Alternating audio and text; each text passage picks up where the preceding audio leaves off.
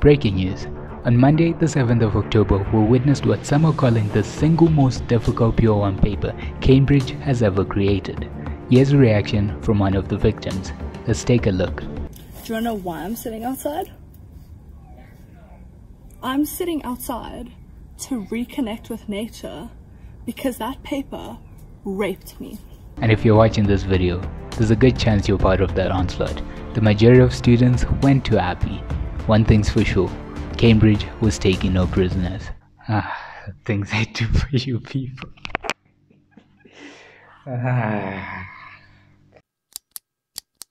From what I'm hearing, this paper was downright outrageous and just flat out ludicrous. So in this video, I'm going to give you my thoughts on the paper and my thoughts on the grade thresholds we should expect to see. So let's get into it. Right after the exam, I put out a poll just to get an idea of how you guys felt about the exam, and let's just say most of you went too happy. 42% thought it was hard, the other 42% were rendered speechless.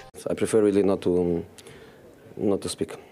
If I speak, I am in big trouble. 13% of you thought it was fair, and only 4% of you thought it was easy. So I think it's pretty fair to say that this was a very difficult paper. I've put together kind of like a recollection of the actual paper based off of feedback I got from some of you guys. So this is not the actual paper. Cambridge, please don't sue me. And for legal reasons, I will not yet be solving this paper, but in the future I definitely will. But just on first glance, you can see that there is a massive shock factor just because of how different this paper is from the other papers. The style and the format is slightly different from your average paper. And correct me if I'm wrong, I'm pretty sure most students didn't struggle with this paper because of the difficulty of the questions, but more so the difference in style and format and just how intimidating the paper looks overall. I mean, for starters, the first question is a trig transformation, which is a really challenging concept to get a grasp of. And don't even get me started on that r and theta question. Whoever created this paper was moving like Thanos. With all 6 stones, I could simply snap my fingers. They would all cease to exist. I call that mercy. So let's just go through it question by question and I'll give you my thoughts. Then after that we'll talk about threshold. Number 1, the trig transformation. It's not the friendliest question to start off on. Transformations are quite difficult, let alone trig transformations. And I kind of feel like the first question sets the mood for the rest of the paper, and you kind of get that feeling of like, damn, if this is the first question, does it get any better from here? Albeit it is solvable. I think I had something similar in my guest paper. But just the positioning of it as well is pretty intimidating. I can imagine opening the paper and this is the first thing you see. Number 2 is a lot more understandable. They probably should have put this as the first question in my opinion. I don't think part A caused too many problems. If there were any potential problems, they would be in part B. But even then, it's a fair question. As we go through these questions, make sure to comment down below your experience because the opinion of an outsider like myself and someone who actually took the exam are vastly different. I'm commenting on this from the comfort of my own room, yet you were sweating in the actual exam room. So let me know your thoughts down below. Number 3 is pretty interesting because at first glance it looks very difficult. I mean, when have you ever seen an x-coordinate of the form 2 plus h? But if you take the time to compose yourself, you can very quickly and easily see that all I'm doing is finding the gradient of a straight line. There's nothing really to it, and that's what I think was the main problem with this paper. It had a lot of questions that were scary on the surface, but if you slowed down and took the time to actually think about it, you'd see that no man, I've actually done this stuff. But then again, if you slow down, time management becomes a problem, so it's a double-edged sword. Part B is a tricky one. It's basically the idea of gradients of a sequence of chords. Yes, it's in the syllabus, but it's an overlooked concept that I think only a handful of students actually knew and understood. So don't worry about it too much if you didn't know what was going on. Number 4, we got a binomial expansion question. It was very much expected. I had something of that sort in my guest paper. Here the main problem I can see is that our B is a fraction. So it could lead to a lot of arithmetic errors because we all hate dealing with fractions. But if you manage to figure out which term was independent of x, I don't see too many problems in this question. The functions question doesn't look too bad, but I've always hated dealing with rational functions. So I can understand if you struggled with that one. But I think for functions, it definitely could have been a lot worse. There wasn't too much focus on the range aspect of things, which is good. The inverse looks doable, the composite function is doable. So I think think this one was a fair question. Number 6. I think this question takes all the headlines for this paper. Some are calling it the R and theta question, others the pizza question because one big pizza slice in between two smaller slices. Regardless, this is a very interesting question, and I'll admit I even laughed when I first heard about it because just the diagram itself sounds crazy. If you really sit down and analyze the question, it's not too bad. Like, it makes sense. The diagram is still ridiculous, don't get me wrong, but once you start to see what's going on, the steps you have to take seem obvious. Now obviously I'm taking the context out of the situation. You're probably already panicking from previous questions, time is running out, and the person next to you is cruising, so that doesn't help your confidence when you see a question like this. It's one of those questions that as soon as you see that diagram, you skip it straight away. You don't even think about it because it's just that bad. Just a quick note to all 2025 students doing A-level math who want to get an A-star, I only have 3 slots remaining for tutoring, so if you want to get those dream grades, I'd suggest you move quickly. Fill in the form on my website and I'll see you there. Number 7 starts off with a completing the square question, which I hope didn't pose too many problems. I'm actually curious. I've heard that by the time exams come around, most students would have actually forgotten how to complete the square, focusing on the more difficult concept. Is that true?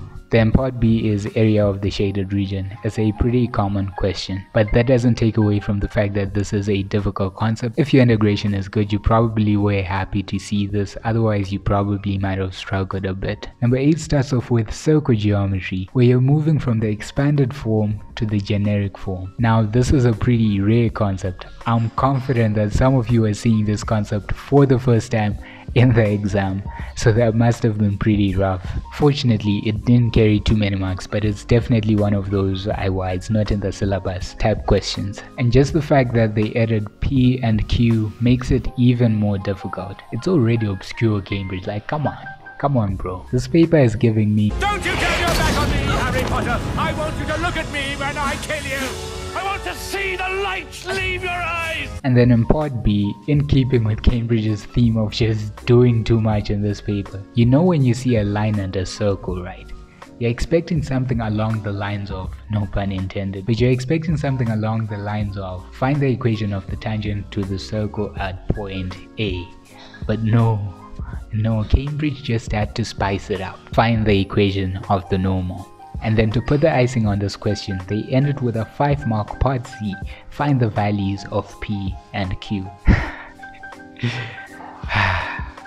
I know it doesn't look like it, but I'm actually angry for you guys. Like, Cambridge doesn't like you. This paper was a horror.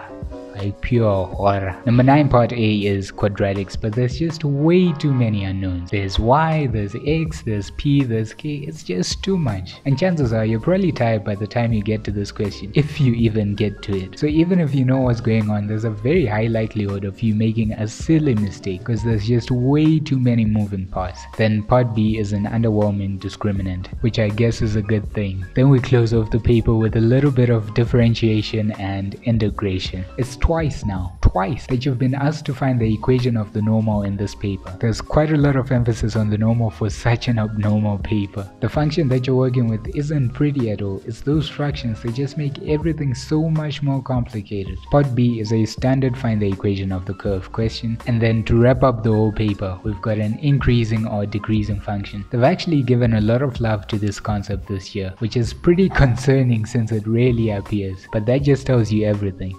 Cambridge will out for blood this year, more specifically in this paper. Anytime you get a paper with only 10 questions, you know it's going to be chaos, and this one was no exception. Honestly, I empathize with anyone who wrote this paper because it was quite something.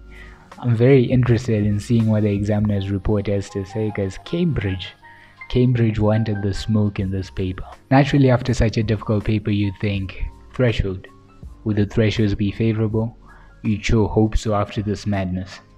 Let's see. As I was preparing for this section, I just went over my predictions for the June 2024 thresholds to see how it compared to the actual thresholds. And turns out it was off by 1, so it wasn't too bad. Now, given the past thresholds for Pure 1, Variant 2, and Cambridge's move to pre-COVID standards, I'm thinking it's something close to 60. Just in case it's not clear, I'm focusing on the minimum mark required to get an A. The video would get way too long if I tried to predict every boundary, but there's about a 10-mark gap between each boundary. But still, I have to take into consideration that a lot of people struggled with this paper.